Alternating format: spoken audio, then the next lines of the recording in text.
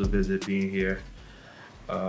It's like really like college these past years been going by quickly, and just been taking it day by day, and I'm so happy I've been here. It's the same role, just be able to put the young guys in their spots, show them what to do, tell them how to understand the game a lot better. It's a different pace from high school, especially the freshmen.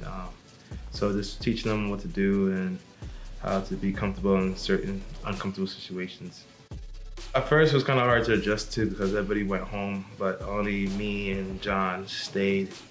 Yeah, only me and John stayed here, so we were working as much as we could together. I know they're trying to space things out, so it was kind of hard to we try to FaceTime other people. That's what I was trying to do, and when we got back here, we were just trying to be together as much as we could, as much as possible. My undergrad was in communication studies with a minor in sociology. That went well. I liked the process and everything. I wanted to be I chose communication. At first I was undecided, but then I ended up becoming in communication because after basketball I want to be a coach and everything, so I had to start all the lessons I'm gonna learn throughout my major is gonna help me being a coach down the line. And then now, and for my master's, my degree is in agriculture and life sciences with concentration of leadership.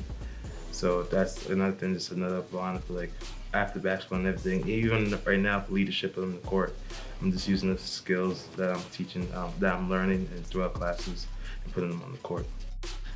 We had a plan since my freshman year.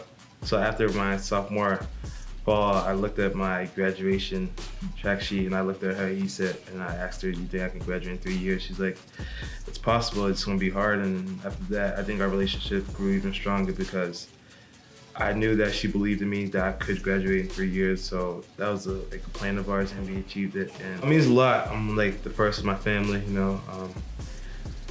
It's just a blessing to do that. I can just show my younger sister that anything's possible. I'm just happy I did it. Everyone in my family is so happy with me doing it in 3 years as well as just a bonus on top of it.